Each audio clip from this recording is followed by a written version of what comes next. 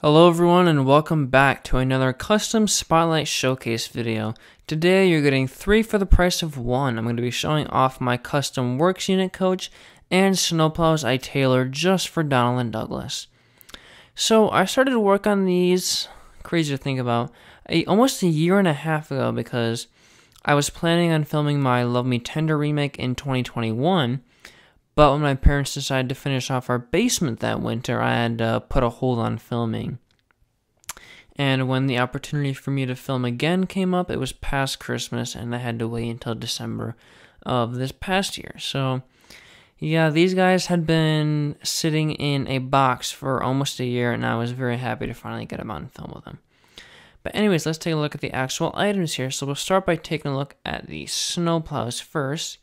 And I want to address something really quick. So, I know in the model series that Donald and Douglas have those bigger snowplows that push the snow off to one side.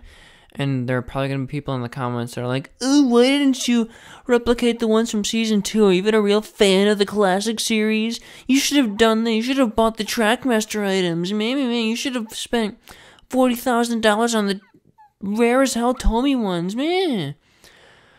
Well, for one, they had these snowplows in the CGI series, and Learning Curve and Mattel never made snowplows, those big snowplows for Wooden Railway, and I didn't want to spend $40,000 on 2 trains that I'm probably never going to use again. Anyways, let's get away from that and take a look at the items themselves. So, if you're familiar with the Thomas Wooden Railway line, you'll probably recognize where these come from. So, Learning Curve and Mattel did a 3-pack called The Adventures of Thomas, and that featured 3 different versions of Thomas, one of which being a snowy Thomas with a snowplow. So I bought both of them to see how difficult it was to take each plow off. I believe Donald has the Mattel one and Douglas has the Learning Curve one. So I went into eBay and I found the cheapest Learning Curve one and I bought that. I have it right here. Let me just move these guys off the side. So here is Learning Curve Thomas. I think it was like $8 or something. That's probably because it's very beaten up at the top there, but I didn't really care about what condition Thomas was in. I just wanted to make sure the plow was in good shape, and it was in almost perfect condition, so that was good. It was also really easy to get out. You can see there's a hole right where the magnet should be, and there was a little peg on the back of the snowplow, and if you just pull it fairly tight or fairly hardly, it'll just pop right off, so that was cool. Speaking of that peg, though, it was incredibly hard to actually file that down, so we'll move these guys back even further. So we'll take a look at the plow itself. So it was sticking out right where that putty is. It was sticking out right there, and the plastic they used for this was incredibly strong. I tried to drill into it. I tried to cut it off with some pliers. It just would not come off. I think I spent around an hour and a half trying to get this off, which is not pretty, but it did eventually come off.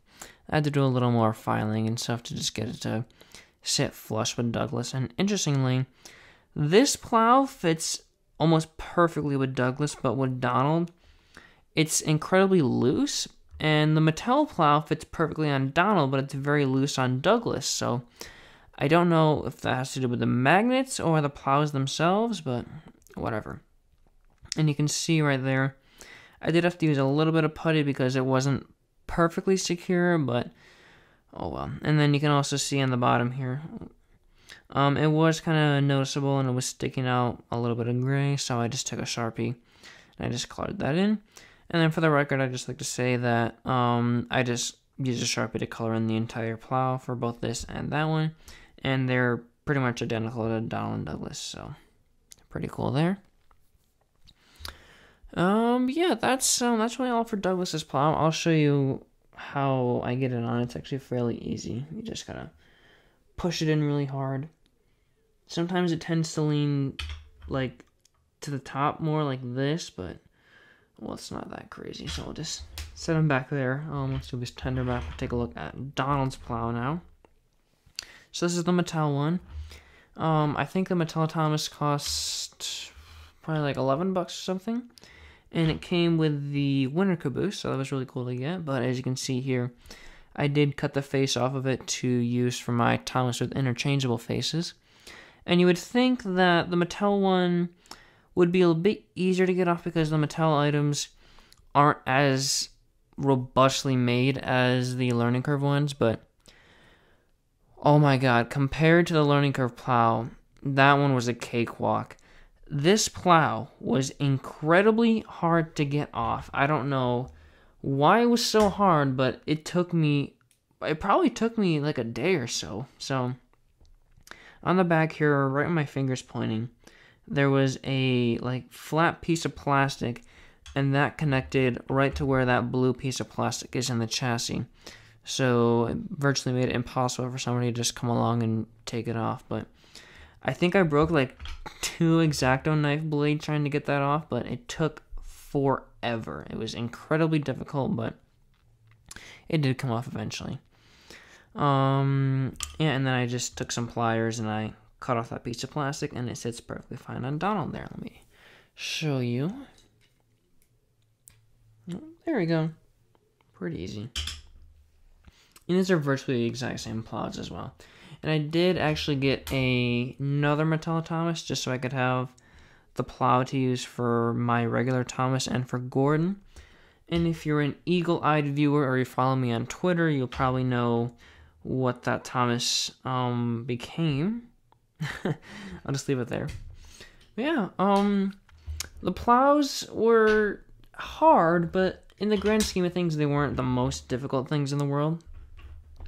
Getting that face off of the wood Percy was harder than doing this, I'm assuming, but actually, I'm going to put these back again, and we're going to take a look at the works unit coach. So, I was actually very conflicted when it came to choosing which basis I wanted to use. I was tossing up between using either like an Annie style coach or an express coach, because in the show, the coach is longer than Annie and Clarabelle, but it doesn't have any like bogies or whatever like the express coaches do. It's kind of like right in the middle, and there hasn't been a coach like that ever made for the Wooden Railway line, and I was in talks with Trackside Studios 06 about making one, and I couldn't decide between using either. Excuse me. He didn't end up making it for me. I made it myself, but I eventually decided that I didn't want to ruin an express coach because those are decently valuable, and I just retired my 2017 Annie and Clarabelle, so I just took the Clarabelle and used that. Now, I'm always hesitant when it comes to painting over items that I have some sort of connection to, but those models had such poor quality control and they weren't assembled very well. Like, Clarabelle's face was misprinted, like her whole, you can't really hear it, but her whole body is like loose and shaky, and I think Annie's probably worse, but they were just very poorly made items, and I was like, fuck it, let's do it. I don't know where that Annie went. I think I might have used it for another custom or might have sold it. I don't know, but I could not find it for this video, so I apologize about that, but it's probably somewhere in this house still. But yeah, anyways, this is a very easy custom to do. I just taped her up like I normally would and painted her green. I decided to match the coach from the model series because I figured I'd want to use this with the breakdown train. The orange coach from the CGI series looks very nice, but I just prefer the green one. That's just me. And for those wondering, I believe I used maybe 5 or 6 coats or so. And the paint that I use, I believe this came from Michaels. I don't remember what the exact paint color is called, but it's not a darker green, but it's like an army, not an olive green, like an army green, I guess. I don't remember exactly, but I'm sure somebody in the comments will tell you. But anyways, I did come in and paint the roof a bit of a darker black because the black on Annie and Clarabelle was kind of closer to a gray than straight up black. So I was like, you know what? It doesn't look that great with the green. So let's just make it a bit darker, and I think it looks pretty good. And then for the side details here, I just took a very fine tip Sharpie and I colored them in. They're not pretty, by all means. You can look at this side and it looks bad. Look at the door here. It doesn't look that great. And then here's the other side. I mean, you can see how the works unit, doesn't look at all the same. So, but it doesn't really matter to me. And, you can also see here when I was filming the remake, I actually scratched up the paint, and you could see, I think this is where Clarabelle's face, nope, her face would be on this side, but you could still see some of the, like, orange or tan or whatever, so I was like, oh, that does not look good, let me just paint it over really quick, and I got some paint on the roof here, so I gotta come in and touch that up at some point. But yeah, for about 11, 12 months or so, that was really the whole coach. Now, when it came to filming the remake, when I was filming the Knapford Station scene, which is the first scene that I filmed in the snow, I figured, well, I had Donald coupled up normally, and then I had a string running between the coach and Douglas because the magnets are the same, so they don't connect with each other, and they were being very fidgety and very weird. If you ever tried to couple like an engine or do something like that with engines facing each other, it doesn't work very well. The magnets get all weird and funky, so I had some string connected to it, but I figured while I was filming the last shot at Knapford Station, I think you can still see it in the remake, but I was like, you know, the coach is probably going to be uncoupled from Douglas a lot. It's going to really annoy me, so screw it. Let's just change out the magnets. So, yep, this one right here. Oh, God, there we go. So I believe I used a wood Percy that I used for my 2022 Percy, I believe. I don't remember, but I took the magnet off of that. I just drilled into the chassis. I drilled into the chassis of this one as well. And the magnet kind of just fell apart in my hands. It wasn't pretty at all. I think I threw it away. I might still have it, but I don't know. But under this tape here, it's going to pull it up, I think. Yeah, but there's some putty underneath here to keep the magnet from, like, slipping out. So, yeah, and it looks perfectly normal to me.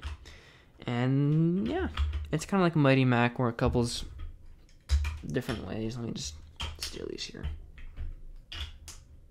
Let's see. Works perfectly fine. So yeah. That's really all for the video here. Bit of a shorter one, but there's not a whole lot to talk about here. These are fairly easy customs to do. The only difficult thing is removing that Mattel snowplow and the peg on the learning curve one, but other than that, fairly easy. These do hold a very special place in my heart because I believe this was the first, like, big modification that I did. I had done repaints before, but I had never, like, cut anything off, I don't believe, so I'm very happy about that.